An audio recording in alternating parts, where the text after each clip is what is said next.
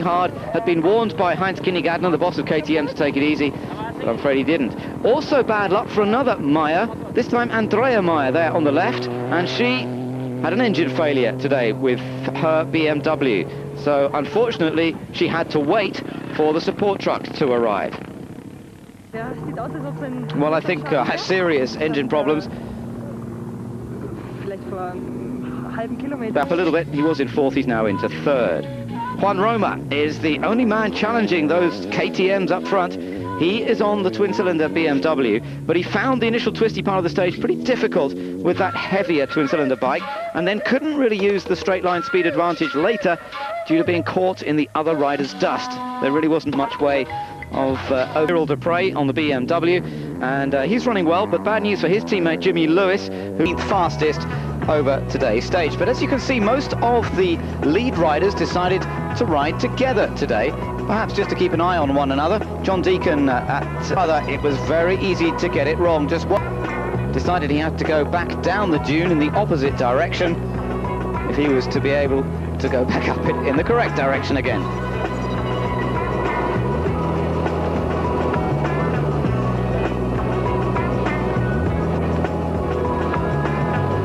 Just gives you an idea how difficult it is, even for the very... He's had all sorts of bad luck, all sorts of problems, but today it was a good one for John. We saw him yesterday and he was pretty happy about these stages, and he certainly seemed to go well throughout the course of today.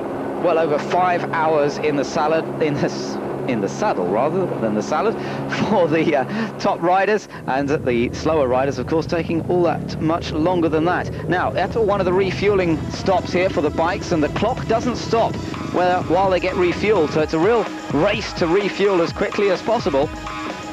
Everybody rushing at this self-service petrol station in the middle of the desert, and then leaping back on the bikes to get going again. There's Jordi Arcarons, who seems to be the first of the group to get away. A few problems for Giovanni Sala starting. Fabrizio Mioni getting soft sand today. Quite dusty too, and some of the engines running a little rich with the air filters being clogged up by all the sand that's kicked up, this very dry sand that's kicked up by the competitors ahead. Well, the dust and sand can cause problems, and it did for this man, Juan Roma. Richard Sankt had a little moment ahead of him. Roma was not going that quickly when it all went wrong for him, and suddenly the front wheel just disappeared down. Puyol enjoying it. Here's John Deacon, and John had a reasonable day today, 6th fastest. He's still in 8th place overall. BMW only learned yesterday that their appeal against the 30-minute penalty that he was given early in the rally had been chucked out, so he didn't get the 30 minutes back, I'm afraid. So in the overall order, 20th place. So simple solution, the wheel swapped over from Sala's to De Gavado's.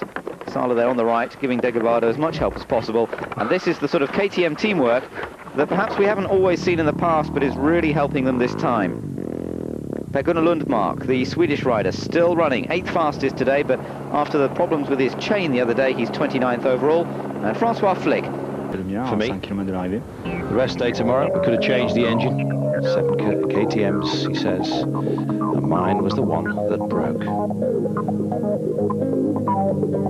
Well, even good riders, experienced, but taking tumbles. Part of being fit and a top-class rider, of course, is you avoid the injuries that others less well suited to this terrain can't avoid. You bounce if you're fit. If you're not, watch out. I've broken my foot, he said.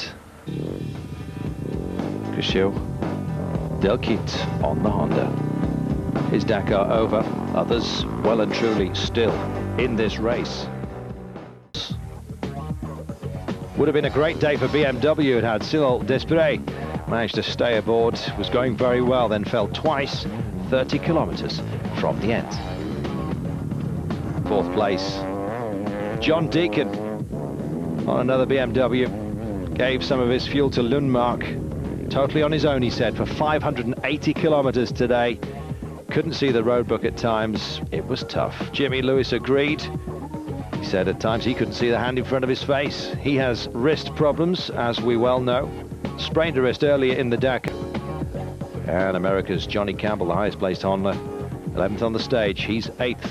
As last night, by his own admission, said he was a little thirsty. Didn't seem to do him any harm whatsoever. John Deacon, well, he thought he'd won the day when he caught a leading group of KTM riders, then did a head count and realised too late that one man was missing. Tiernan was out there.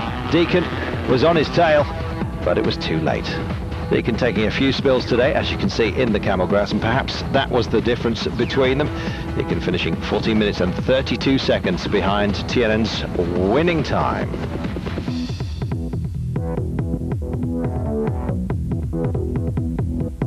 Good old John, loves his BM, and it served him well. Heavy crash yesterday when the bike actually landed on top of him. He shook that. 9th on the stage, 4th overall behind Digavado. Jimmy Lewis on the BM, wrist still hurting, he said, and not looking forward to the long stage. Ahead of Esteban Puyol, Cox in 5th place. Jimmy Lewis, the highest placed BMW, still with a damaged wrist, which is holding him back. Small mistake, as you can see from my bike. It was a little bit of a lift off on a corner, the whole rally. Same machine that he won the Atlas Rally 2000, young French star on the rise. Watch for him next. So this is how they finished stage 18. Desprez in the BMW, for once getting the better of the KTMs.